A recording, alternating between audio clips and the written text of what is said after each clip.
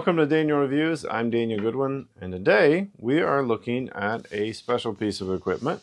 We're looking at a long-range Wi-Fi bridge or extender. Let's get into it. All right, this is what you get in the box. We'll just pull it out here. This is by Adalov, if I'm pronouncing that correctly. It's a smart wireless bridge that's weatherproof and suitable for extending or transmitting Wi-Fi over long distances.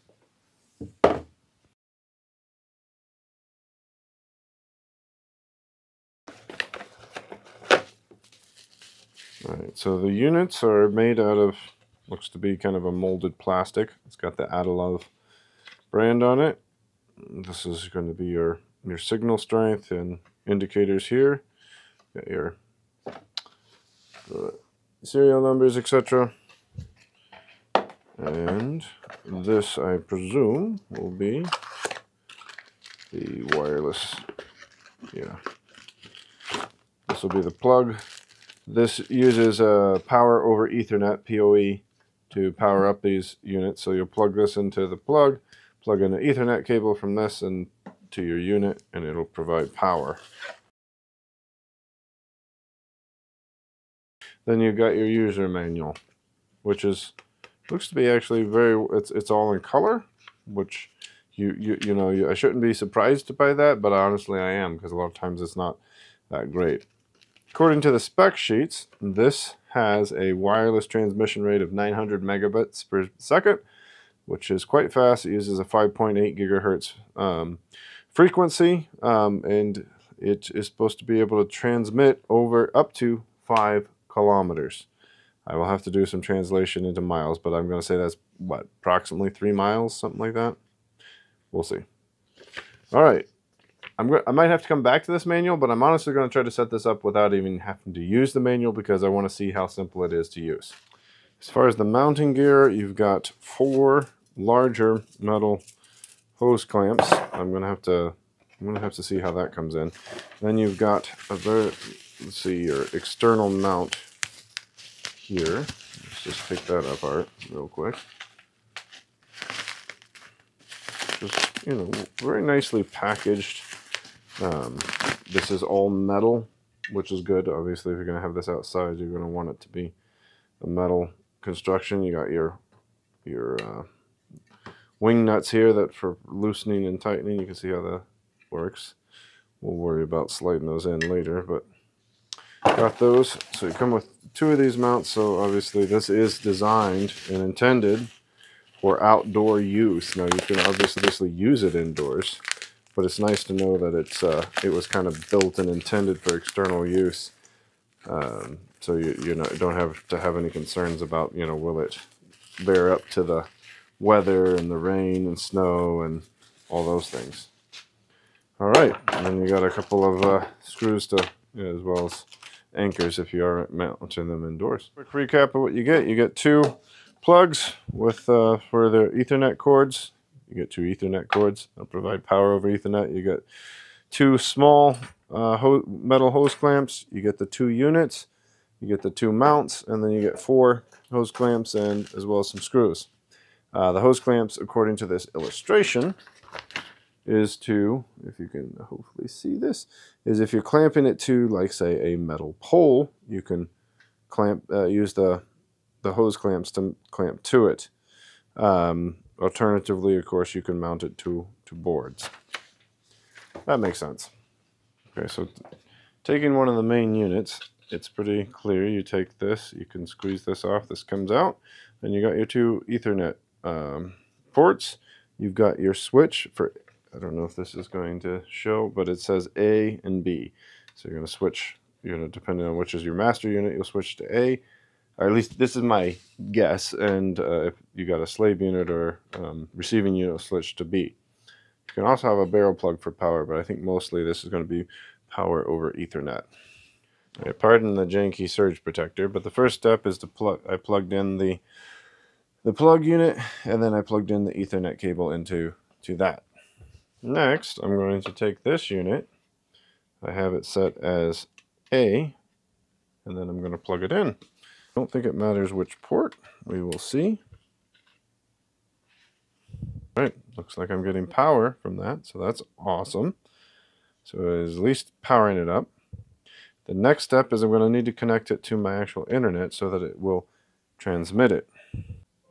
Here I have plugged in my second Ethernet cord, which runs up to my Wi-Fi system, which again, don't judge me. This is kind of the way the Metronet guys installed it, and I haven't really cleaned it up. So on the to-do project, but not right now. I'm just going to mount these screws in here. Hopefully make it easy enough to put the main unit on. Yep, there we go. All right. All right, now we are out in my detached garage, which is a good distance from the house. I'm going to set up the other unit, see if we can receive and get good Wi-Fi here. I've been wanting to get Wi-Fi out to this outbuilding because I have a smart garage door opener that depends on a good stable Wi-Fi signal. I got a few other electronics that uses Internet of Things and whatnot. So this is a good test. It's pretty much like before. We're going to plug in the unit. We're going to take this Ethernet cord, which will provide power over Ethernet. And then we're going to take off this bottom plate. It doesn't matter here where we plug it in. It should provide power. Stretch this out a little bit. All right. Plugged. Make sure I've got this set to B, which is what I want. I've got a little light, which is probably a good start. I got a little light here. Just to zoom in, you can see it is connected. If this signal is to be believed, it's got an extremely strong signal, and it's time for us to do a little testing. But there's a few settings that you can do with these units, right? So there's the switch that between A and B. If you set it to A, that means this works as a transmitter, broadcasting the signal out to the unit that is set to B, which is a receiver. This is really cool because you can buy many of these units. So let's say you bought like 6 of them. You could have one in A mode, transmitting mode, and set all the other 5 to be receivers. So you could have one out in your detached garage, you could have one out by your well house, you could have wherever you need it, right? Like within a range, they could all be receiving off of this transmitter. That's pretty cool. Additionally, you could have a couple of these set as transmitters and then maybe 4 of those set as receivers. So you could broadcast this one off in one direction and broadcast the others off in another direction, perhaps. That's pretty useful. The other thing that's very interesting is you see, I'm going to turn this right side up. You see this 3, I hope that's showing up, yeah, 3, right? So that's the channel. This actually has many channels that you can cycle through. And you just set obviously the receiving unit on the same one. So it's got 0 through 9, then it's got A, B, C, I think all the way up to F. So you have quite a few different channels that you can set to. So if you want to have some on one channel versus others on a different channel, you can totally do that. And then of course once you change it, it's going to take a few seconds to reset before it starts to broadcast. Okay, a few other things I want to point out about this. So I covered that it has multiple channels. You basically set it in, you know, what they call master or slave mode, or transmitter and receiver mode.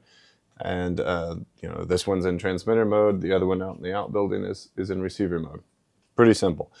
That's point to point, right? You can also have point to multi-point. You could have several pointing back at this, and so on. You can also, this is right now in bridge mode, so it's sitting over there. I can also turn on the Wi-Fi on this, and now I have a wireless access point here in this room where I could connect on my phone or other devices that are wireless. I could connect to this as like a Wi-Fi router, kind of like, again, an access point. Also on the unit out in my garage currently, I could turn on the Wi-Fi there and have that as a wireless access point. It's tricky to do, it's difficult to do. It's not just as simple as like hitting a switch on it. I really wish it was. It's not. I'll go over that in a minute. You actually have to get an Ethernet cord, plug into it, pull up your browser, type in an IP address, get into the settings of these things in order to turn those settings on. That's super not user-friendly, I would say, in this day and age. I was able to figure it out, but I don't know that everyone would. Not to say that there's not people out there that aren't much smarter than I that could figure this out no problem. I just like to go by the premise of if I can figure something out, probably anyone can figure it out. All right, we are now about 1.5 miles from my house. I cheated and grabbed my truck and went for a ride because I didn't want to walk in this heat. So I've got it plugged into the to an outlet here in the truck, and then I've got this set up here in the car. So we're going to see if it connects.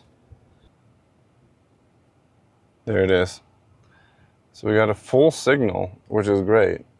All right, so I've got everything mounted now. I actually did use the included external mount, internal external mount, which is really nice because it allows you to pivot the unit so it faces in the direction of the other unit, which is strongly recommended in the manual and hopefully will result in better wireless transmission. So I got it all set up. It's connected. What I'm going to do now is I'm going to try to do a speed test. Hopefully I'll be able to put it up on the screen. And we'll see just what kind of numbers we get. All right, so we're going to go to, we'll just go to Google and run their speed test. That's probably be fine. First, real quick, I'll just make sure that I am on, yep, I'm on the Netgear 2G is what I named this access point. And now we will launch a speed test.